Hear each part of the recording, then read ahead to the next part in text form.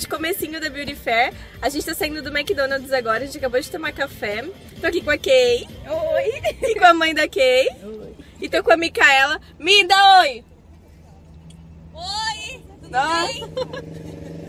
A Mi foi comigo na Hair Brasil. E a gente vai tentar chegar em São Paulo com o GPS. Eu não sei caminho, ninguém sabe caminho. Vamos tentar. Deus nos guie. Que Deus nos guie, amém. Vamos fazer uma oração. E eu já gravo mais pra vocês lá de pertinho. Meninas, beijo. Manda beijo. Oi, gente. Deu oi pra Má. A Má não deu oi pra vocês ainda. A gente chegou na feira, a gente já se perdeu. Já aconteceu tudo que é de ruim que podia acontecer. E agora a gente vai tentar achar os stands, mas tá meio difícil. Não tá tão cheio, né, gente? Não, tá. Mas a alimentação tá vazia, já bebi. Oba, vamos comer, gente. Partiu comer. Beijo, meninas. Oi, meninas, tudo bem? Olha quem encontrei aqui, gente. Meninas, se apresentem, porque eu não vou lembrar o nome de todo mundo. Cristiane, eu sou do blog Por Trás Blog. Nath Martins, sou do Se Liga na Vaidade. Se liga na verdade. Carol Pires, do Poderoso Make, tá? Dayana Morrone, do dayanamorrone.com. Tuila Amanda, do tuilamanda.com. Gente, eu vou deixar os links delas aqui embaixo pra ser mais fácil. Mas estamos aqui no stand da Lola, gente. Não tá parecendo todo mundo melhor, né? Não pode selfie, gente. Então, o Rodrigo Lombardi acabou de passar por aqui. Meu Deus. Meu Deus, o que é aquele homem? O que é aquele homem? Morri, gente, sério. Daqui a pouco a Mayara acostuma, gente. Gente, não, daqui a pouco eu vou fazer um vlog com o Rodrigo Lombardi. Beijo, gente. Olá, gente linda, tudo bem com vocês? Bom, gente, eu não consegui... Ai, essa palminha é chata, né? Fica ardido no ouvido, vou tentar não fazer mais. Eu não consegui finalizar o vlog da Beauty Fair, gente, porque eu estava muito cansada, tipo, muito cansada mesmo. Eu bati muita perna naquela feira e eu achei que a feira no domingo tava, tipo, muito lotada. Ano passado eu fui...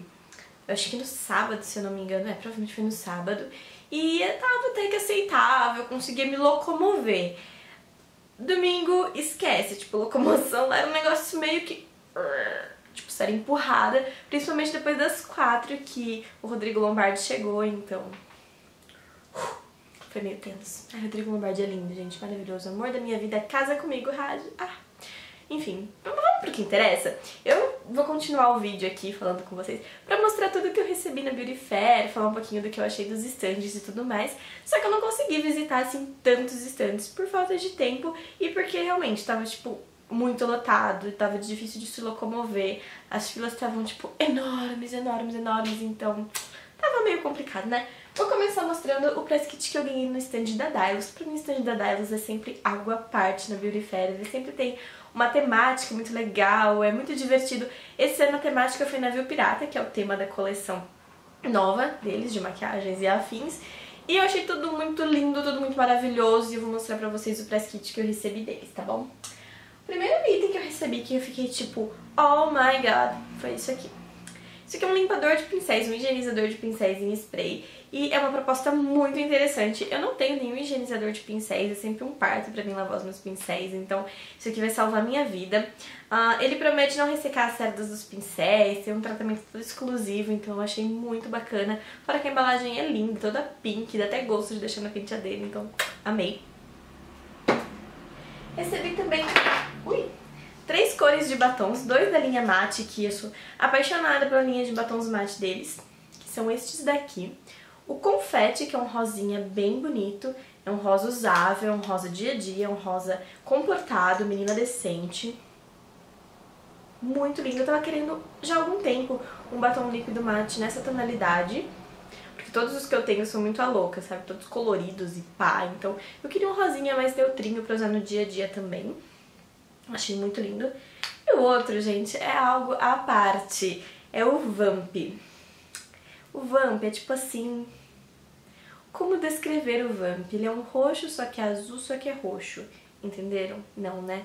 Só mostrando mesmo pra vocês entenderem o que é esse batom maravilhoso. Eu usei ele hoje.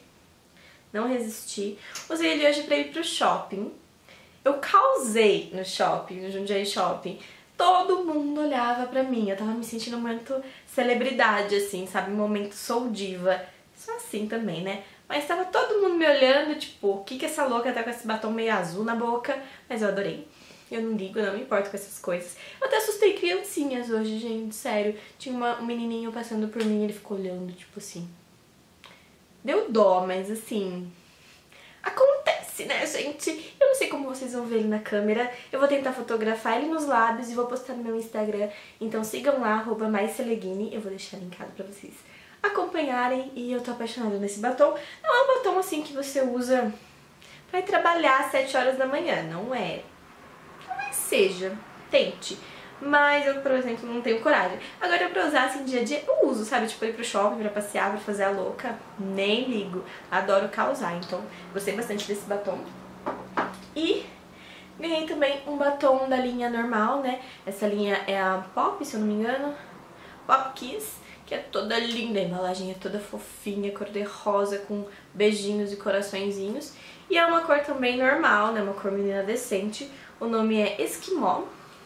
E é um rosa um pouco... é um rosa, gente. É um rosa pink. Muito bonitinho. Ele é cremoso, mas ele não tem um brilho extremo, sabe? É um cremoso ok que dá pra usar, então... gostei, gostei, gostei, gostei. E essa embalagem é um caso à parte, né? Um caso de amor, porque fica lindo na penteadeira.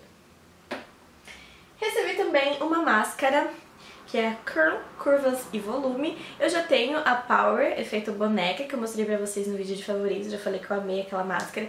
E essa aqui eu não sei se eu amei mais ou amei igual, porque ela é incrível. Ela tem um aplicador todo diferente, mas que pega super bem os cílios desde o comecinho e dá um volume incrível. Eu tô usando ela hoje. Se vocês não conseguirem ver, talvez não, mas eu tiro foto depois pra mostrar pra vocês. Com certeza eu vou resenhar lá no blog todos esses produtos da Dylos.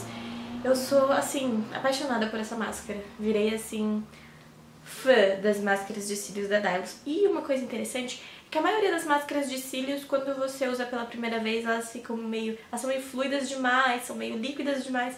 E a da Dylos não, já vem no ponto certo pra você usar, então, amor.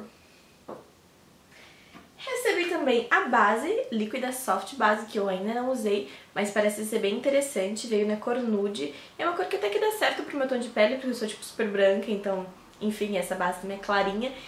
Gostei da proposta, é uma base de efeito mate, o que eu adoro, porque eu tenho dificuldade de usar bases luminosas. Vou experimentar, vou resenhar, se vocês quiserem vídeo mostrando, me peçam que eu faço, tá bom, gente? Recebi também um lápis de sobrancelhas na cor escuro, que eu achei bem legal, porque as minhas sobrancelhas são escuras pra caramba. Lápis universal de sobrancelha não dá certo na minha sobrancelha. Eu consigo usar sombra pra corrigir, mas lápis eu sempre tive muita dificuldade de encontrar um tom certo. Esse aqui parece ser o tom certo da minha sobrancelha. Eu não sei se vou conseguir fazer swatch pra vocês verem, porque ele é mais... ele não é um lápis super pigmentado, né? A ideia é simplesmente fazer uma sombrinha na sobrancelha pra cobrir as imperfeições. Mas eu achei bem interessante, já tô louca pra testar também. Eu não uso muito lápis na minha sobrancelha, porque me falaram que não é bom, que pode cair os pelinhos e tal. Não sei se é verdade, eu acabo não usando também, porque não tem nenhum da cor da minha sobrancelha, não só por isso. Mas eu vou usar e já conto pra vocês como que ele é e se ele é interessante ou não. Eu uso muito também o quarteto de sobrancelhas da Dylos, assim, é amor na minha vida. Eu uso horrores, assim, corrijo minha sobrancelha sempre com ele. E por último, no stand da Dylos, eu recebi esse kit de esmaltes da Realce, da coleção Navio Pirata. São umas cores bem bonitas, são cores mais escuras. Essa é a coleção que eu recebi. E eu achei bem legal, eu gosto dos esmaltes da Realce, gente, gosto mesmo, eu acho que eles têm uma qualidade bem boa e tem umas cores diferentes e tal. Na minha cidade eu só não encontro com tanta facilidade, então é uma pena, mas bacaninha. E eu acho que da Dylos foi isso, minha gente. Gostei muito do stand da Dylos, gostei muito do atendimento deles, da maneira de explicar sobre os produtos e tudo mais. Dylos, ó, tá de parabéns. Fui também no stand da Toque de Natureza. Eu sou muito apaixonada pela Toque de Natureza e pela Marquette. E eu fiquei encantadíssima com os lançamentos deles. Principalmente uma paleta, gente, que eu vou mostrar foto pra vocês no Instagram, que ela é maravilhosa. E os batons mágicos também são interessantes. E lá eu ganhei esta sombrinha, que também é um lançamento. É uma sombra em creme. Eu adoro sombras em creme e eu adorei a cor dessa sombra. Ela é linda, linda, linda. Deixa eu ver o nome dela, é 02.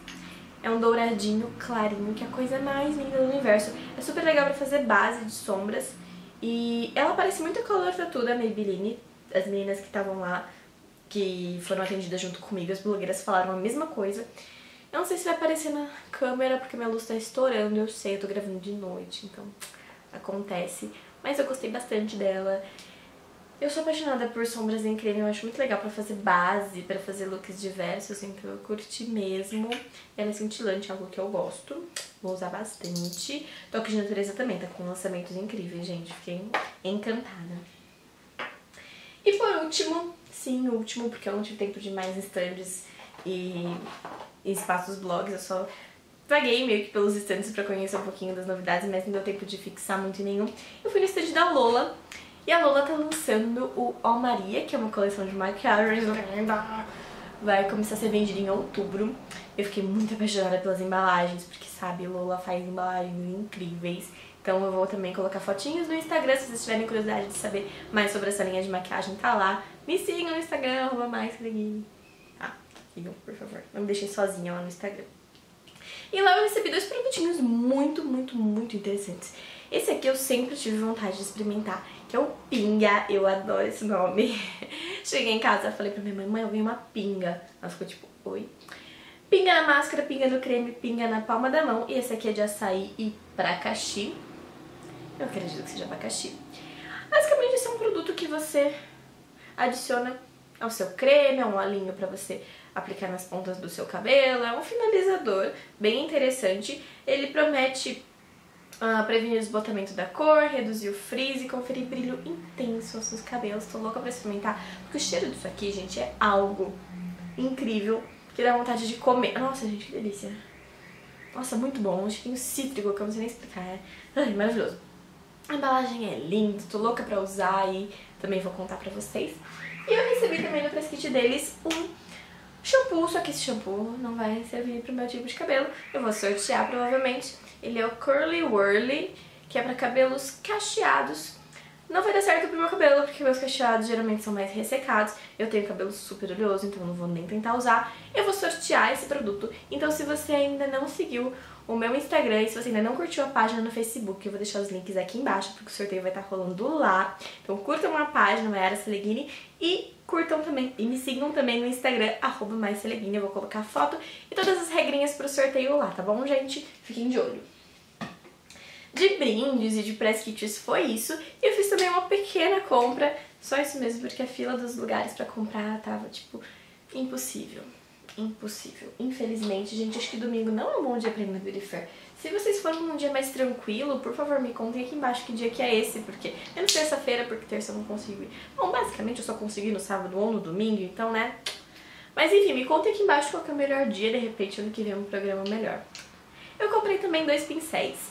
A única comprinha que eu fiz lá. E foi num stand que, igual que teve no ano passado, quando eu vi esse stand eu fiquei... Tava com a minha amiga, Mayara, falei, Má, vem cá, corre, porque esse stand é muito legal. Eu tinha comprado alguns pincéis que eu gostei bastante ano passado e eu encontrei de novo. Acabei comprando só 2 porque eu já tinha alguns e tal, e tinha alguns muito repetidos, mas eu adorei. São esses daqui, eles são réplicas da Sigma, mas eles vêm até com escritinho e tal, e eu paguei R$15 cada um. R$15 cada um, então muito precisando. Esse aqui é quase igual que eu comprei ano passado, que é o...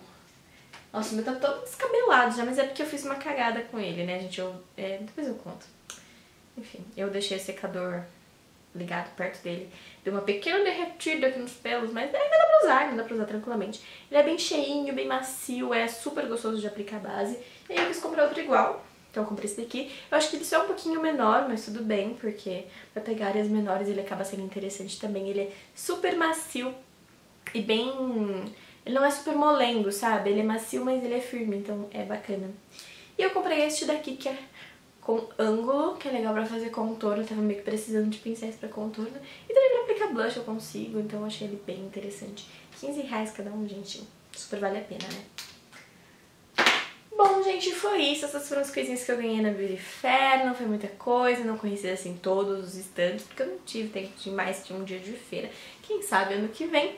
Mas é isso. Espero que vocês tenham gostado do vídeo. Se vocês gostaram, não deixem de clicar no joinha, porque isso ajuda muito na divulgação. Se você ainda não é inscrito no canal, clica no botãozinho de se inscrever aqui do lado pra você receber todas as atualizações dos próximos vídeos. E é isso. Não deixem de curtir a página e o Instagram pra participar do sorteio. Gente, eu vou fazer outros sorteios lá também, então fiquem de olho, tá bom? Big beijo no coração de vocês, fiquem com Deus e até a próxima!